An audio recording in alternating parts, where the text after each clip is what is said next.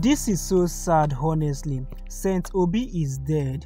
He was said to have died since Sunday in the home of one of his siblings.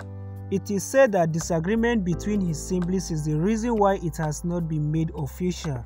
Both Actor Guild of Nigeria and AMB are working hard to get information from the family and make the death announcement official. The great actor came into prominence in his role in Zenjigoro Sangobi and featured in over 100 movies. According to some sources, Seun Kuti died after a brief illness in his sibling's home. It is so unfortunately, honestly. May he rest in peace. Don't forget to send his family a condolence message in the comment section.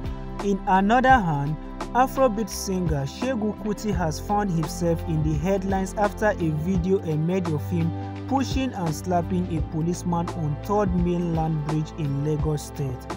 The incident has caused massive reaction on social media, with many questioning the musician's actions and the circumstance that led to the confrontation. It is unclear what caused the altercations between Kuti and the police officer, but in the video, the officer appeared to remain calm during the confrontation. The incident reportedly occurred on May 13th, according to the person who shared the video on social media.